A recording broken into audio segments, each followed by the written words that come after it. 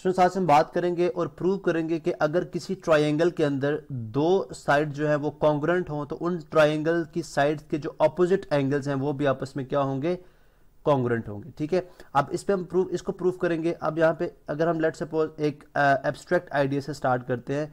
Late से हमारे पास एक लाइन सेगमेंट है ए बी। अब इस पे मुझे एक ट्रायंगल बनानी है, ठीक है, जिसमें दो साइड्स इक्वल इन लेंथ हो, दो साइड इक्वल इन लेंथ हो। लेट सपोज एक मैं रे ड्रॉ करता हूं ए से, जिसको मैं नेम दे रहा हूं जी ए एक्स, ठीक है, और इसी तरह से एक और मैं रे यहां पे ड्रॉ करता हूं जो कि पास करती है लेट सपोज, जिसको मैं बी वाई का नाम दे रहा हूं, ठीक है, बी वाई।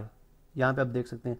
अब अगर आप देखें कि जब मैंने एंगल्स डिफरेंट रखे हैं, अगर आप इन एंगल को स्टडी करें तो जब मैंने एंगल्स डिफरेंट रखे हैं तो लाइंस यानी जो हमारे पास सी पॉइंट आ रहा है ए सी और बी सी जो है वो इक्वल इन लेंथ नहीं है। ठीक है, ए सी और बी सी जो है वो इक्वल इन लेंथ नहीं है, बिकॉज एंगल ए जो है वो ग्रेटर इन मेजर है as compare to angle B. अब मैं क्या करता हूं, इसको थोड़ा सा स्लाइटली मैं टूवर्ड्स राइट साइड मूव करता हूं, यानी इस रे को मैं मूव कराऊंगा क्लॉकवाइज। ठीक है, क्लॉकवाइज मूव कराऊंगा। अब अगर ये रे क्लॉकवाइज मूव करती आ रही है, लेट सपोज ये रे यहां पे पहुंचती है, ठीक है, अब यहां पे जब ये रे पहुंचती है तो मैं एक ऐसे एंगल पे रीच कर चुका हूं या ऐसे एंगल पे पहुंच चुका हूं जो कि मेजरमेंट में एंगल ए और एंगल बी जो है वो आपस में क्या हो जाएंगे, इक्वल हो जाएंगे।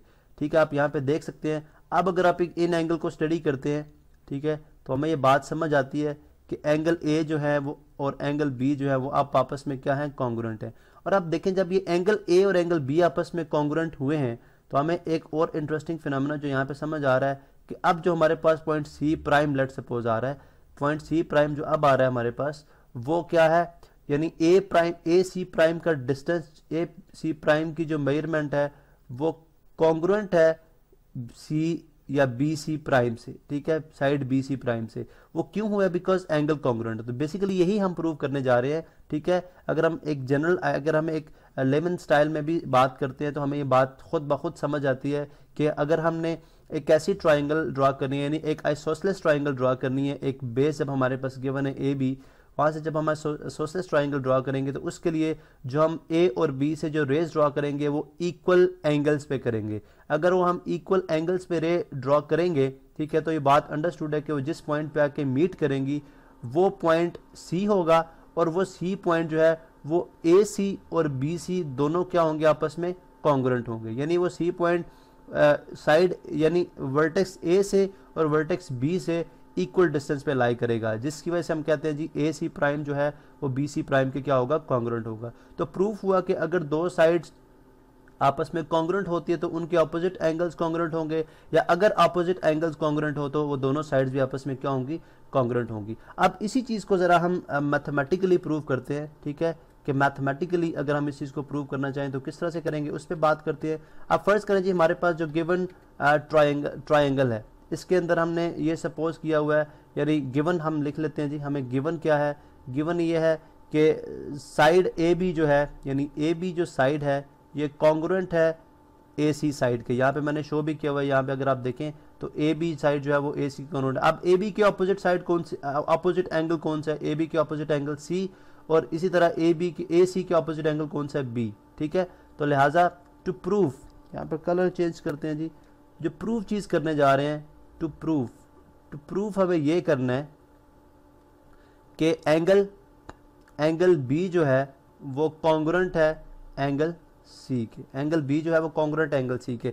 स्लाइड से हमें कंस्ट्रक्शन यहाँ पे रिक्वायर्ड होगी। ठीक है, वो किस तरह से, हम यहाँ पे एंगल ए से इसका एंगल बाइसेक्टर ड्रॉ करते हैं। ठीक है, एंगल बाइसेक्टर बेसिकली वो होगा जो एंगल एक ऐसा लाइन सेगमेंट होगा या एक ऐसी रे है जो एंगल ए को डिवाइड करिए टू हाफ्स में। ठीक है, एंगल ए को टू हाफ्स में डिवाइड करिए, और लेट सपोज इसको हम एक्सटेंड करते हैं और ये मीट करता है साइड बी सी को एट पॉइंट डी। ठीक है, एट पॉइंट डी।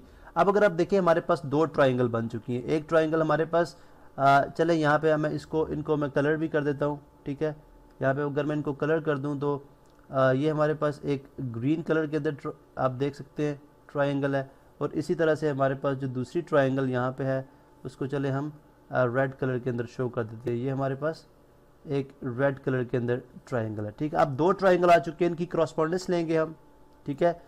अब प्रूफ किस तरह से करेंगे? प्रूफ में आप वही जिस तरह मैथ्स के अंदर करते हैं, आपके एक तरफ स्टेटमेंट्स लिखते हैं, ठीक है, दूसरी तरफ रीजंस।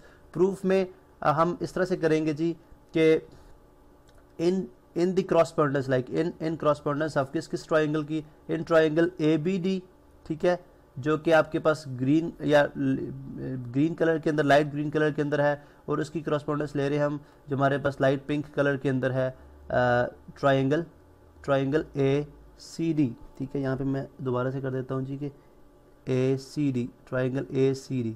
इन दोनों की करस्पॉन्डेंस में आप देखें कि हम कोई एक पास्टुलेट जो हमारे पास ज्योमेट्री के अंदर पास्टुलेट्स हैं वो लगा के हम प्रूव कर लेंगे। अगर हमने प्रूव कर लिया कि दोनों ट्राइंगल्स कॉन्ग्रुएंट हैं तो ऑफ कोर्स इनकी करस्पॉन्डिंग साइड्स और करस्पॉन्डिंग एंगल्स भी क्या होंगे? कॉन्ग्रुएंट होंगे। अब आप देखिए सबसे पहली बात कि हमारे पास जो चीज़ है AB is congruent to AC, ये तो हमें गिवन था, ठीक है, इससे तो हम डिनाई नहीं कर सकते, ये बात तो गिवन है, ठीक है, बिकॉज इस कंडीशन के ऊपर एंगल्स कॉन्ग्रुएंट होंगे, ठीक है। उसके बाद एंगल BAD जो है वो कॉन्ग्रुएंट होगा एंगल CAD के, ठीक है। ये हमने कंस्ट्रक्शन की थी, आप यहाँ पे देख सकते हैं कि एंगल BAD यानी एंगल A का एक हाफ जो है वो एंगल A के दूसरे हाफ के कॉन्ग्रुएंट है, ये हमने कंस्ट्रक्शन की थी, ठीक है। ये भी ऑफ कोर्स हमारे जो है वो थ्योरम का हिस्सा है। इसी तरह से अगर आप देखें साइड AD जो है वो भी कॉन्ग्रुएंट है साइड AD के, बिकॉज एक कॉमन जो है वो साइड है दो ट्राइंगल्स के अंदर, ठीक है। इस साइड को निकाल दो या इस साइड को अगर हम उठा लें तो हमारे पास ट्राइंगल ही एक रह जाएगी। तो ये बेसिकली साइड है जो ये एक ऐसा लाइन सेगमेंट है जो कि ट्राइंगल्स को दो हिस्सों में डिवाइड करता है। तो अब AD जो है वो एक कॉमन है, ठीक है, यहाँ पे हम लिख देते हैं कॉमन है, तो लिहाजा यहाँ से प्रूफ हुआ देयरफॉर, यहाँ पे मैं लिखता हूँ जी कि देयरफॉर ट्राइंगल ABD जो है वो कॉन्ग्रुएंट है ट्राइंगल ACD के। अब अगर ये कॉन्ग्रुएंट है तो इसका मतलब है AB के करस्पॉन्डिंग साइड कौन सी है? AC है, ठीक है। और अब AB के करस्पॉन्डिंग एंगल कौन सा है? C। तो देयरफॉर एंगल C जो है वो कॉन्ग्रुएंट होगा AB के करस्पॉन्डिंग, AC के करस्पॉन्डिंग एंगल कौन सा है? B, एंगल B के। तो ये बेसिकली हमने इस तरह से यहाँ से प्रूव कर दिया कि अगर दो साइड्स ऑफ ट्राइंगल कॉन्ग्रुएंट होंगी तो उनके अपोजिट जो एंगल्स हैं वो भी आपस में कॉन्ग्रुएंट होंगे।